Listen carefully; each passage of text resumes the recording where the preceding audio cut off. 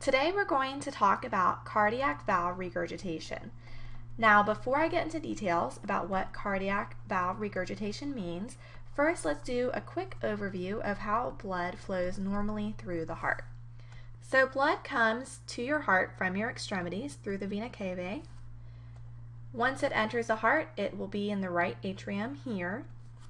Then the blood will travel to the right ventricle, up, out, through the pulmonary artery. This is called an artery because it's carrying your blood to the lungs.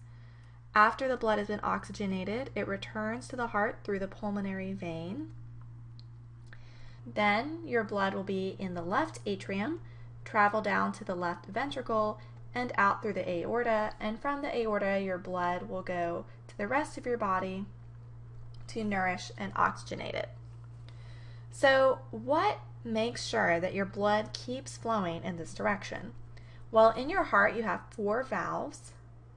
I've already drawn 2 of them here, but the ones that we are going to focus on today are the mitral valve, which is here and separates the left atrium from the left ventricle, and we are also going to talk about your aortic valve, which separates your left ventricle from your aorta. Now, it may seem confusing that you're looking at the right side of this image and I'm calling it the left side of your heart, but you have to remember that this is how the heart would look if you were looking at someone standing right in front of you, but in fact, this is the left side of your heart. So what happens if these valves are not working properly? Well, what we are going to discuss today is called mitral valve regurgitation. And as well, we are going to discuss aortic valve regurgitation. Both of these are similar in some ways, but they also have differences. So first, let's think about what regurgitation means in order for you to remember what is happening in your heart during cardiac valve regurgitation. So I'm sure you learned about when you were a child how baby birds feed their young. Remember that baby birds are at first too young to leave the nest and go look for food on their own. So what happens is that the mama bird goes out, flies down, finds a worm, chews it up, brings it back, and regurgitates it into her baby's mouths. So as you can see here, here is a mama bird, there are her waiting baby birds, and she'll regurgitate some chewed up worm or something like that into the baby's mouths. Remember, regurgitation means to rush back. So what is rushing back during mitral valve regurgitation and aortic valve regurgitation?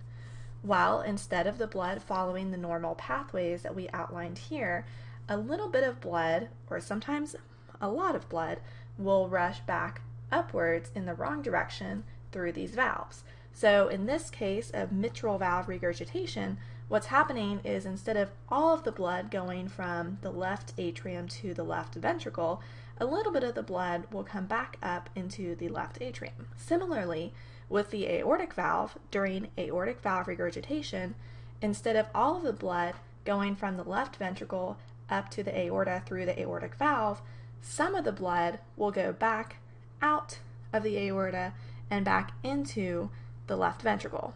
And as you can imagine, this is quite problematic. So let's get into details. Let's start with the mitral valve. How does mitral valve regurgitation happen? Well, one cause of mitral valve regurgitation is scarring of the mitral valve. And this scarring will occur as a result of infectious endocarditis, or less commonly, rheumatic fever. And what happens is that these infections will cause damages to your mitral valve, and scarring will develop, and these scars prevent the mitral valve from closing properly. So the mitral valve is a valve composed of 2 leaflets, just like this, like I had drawn in the picture. Normally what happens in your heart is that when the blood enters the heart from the lungs, this mitral valve is closed. But as the blood accumulates, eventually the pressure of this blood causes your mitral valve to open, and when it opens, the blood is able to enter the left ventricle, as you can see here.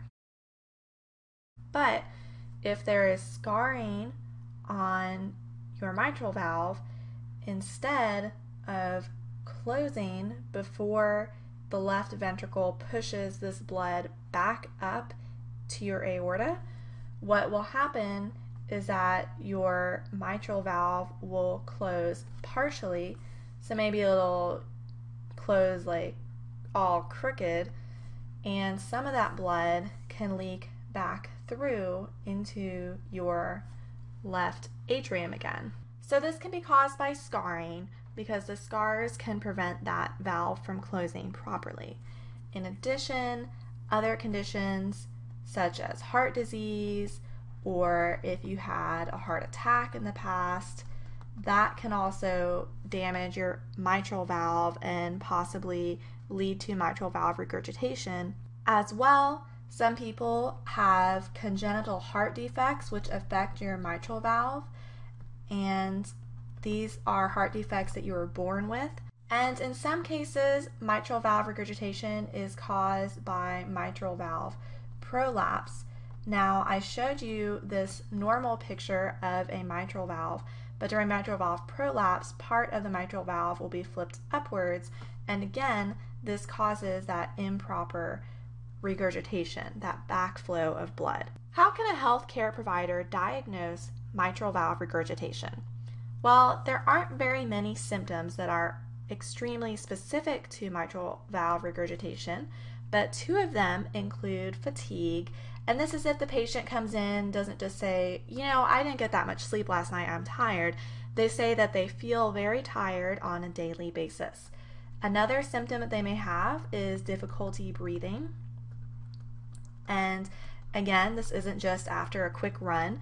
This is maybe every day they have difficulty breathing, although sometimes under strenuous exercise, this could also be a case. But ultimately, you need to do further examination or testing in order to determine if the patient has mitral valve regurgitation. When the doctor listens to the patient's heart, they'll likely hear a heart murmur. Remember that a heart murmur is not caused by the blood moving, but actually caused by the valves closing. So when your mitral valve is closing improperly, a heart murmur will be heard. Ultimately, though, for a more conclusive diagnosis, a doctor will likely order an echocardiogram. An echocardiogram is basically a fancy term for a sonogram of the heart, so that an image of the heart can be made, and in fact, this movement of blood and closing of the mitral valve can be witnessed on sonogram. So this is mitral valve regurgitation. Moving on, let's talk about aortic valve regurgitation. The aortic valve has 3 leaflets. So here you can only see 2 leaflets because of the nature of this two-dimensional drawing, but there are actually 3 leaflets here. It looks like a little peace sign, and what happens is that these leaflets will remain closed, but as blood fills up in this left ventricle, eventually the pressure of that blood will push the aortic valve open and allow the blood to rush out through the aorta. Once the left ventricle has emptied, then the aortic valve will close again and the process can continue. However, there are instances when the aortic valve is not working properly, and this can cause aortic valve regurgitation. It can cause that blood to backflow back towards the left ventricle again, instead of all of it going out to the aorta. The causes of aortic valve regurgitation: congenital defects of the aortic valve, and there are a few of these, but perhaps one of the most common ones is that instead of having 3 leaflets in your aortic valve, you only have 2. Just like with mitral valve regurgitation, infectious endocarditis can be a cause, and this infectious endocarditis can damage the valve and cause things such as scarring. And again, that scar tissue will prevent the valve from closing properly, and the blood will leak back towards the left ventricle. Also, rheumatic disease can cause scarring, but this is a less common factor in this day and age, but again, something that can still cause aortic valve regurgitation. Lastly, there are also a few diseases that affect the aortic root, And there are quite a few diseases involved in this, and they cause many more symptoms beyond just cardiac issues. But essentially, the aortic root is this base structure here, which forms your aorta and essentially holds this aortic valve together. So what symptoms are there of aortic valve regurgitation? The difficulty with aortic valve regurgitation is that you can't really base your diagnosis exclusively on symptoms that the patient will present, because like mitral valve regurgitation, these are very broad. The patient may present with chest pain, which is a nonspecific diagnosis, or they may present with difficulty breathing. But as you saw above, difficulty breathing is also a symptom of mitral valve regurgitation. However, there are a few symptoms that are characteristic of aortic valve regurgitation, one of which is known as diagnose sign, and this one is quite unusual. It's head nodding, specifically with the systole beat. And so every single time the patient will be nodding their head because of this unusual flow of blood. Additionally, there's also Hill sign, and Hill sign is when the blood pressure of the lower extremities, the blood pressure of the legs, will be higher than the blood pressure of the arms, for example. That would be noticed on physical exam.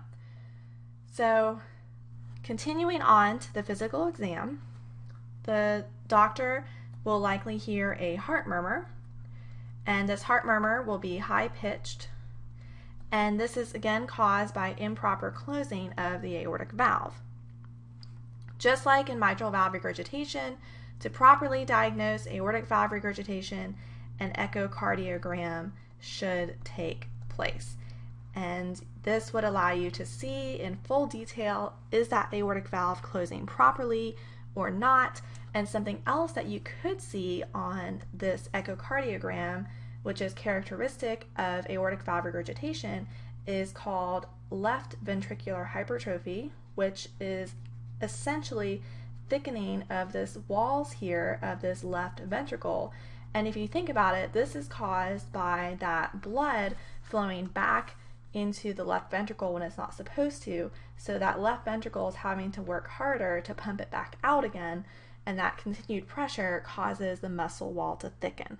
There are a few other types of cardiac valve regurgitation, but the two that we have discussed today, mitral valve regurgitation and aortic valve regurgitation, are very interesting and definitely something to consider when your patient presents with these cardiac symptoms.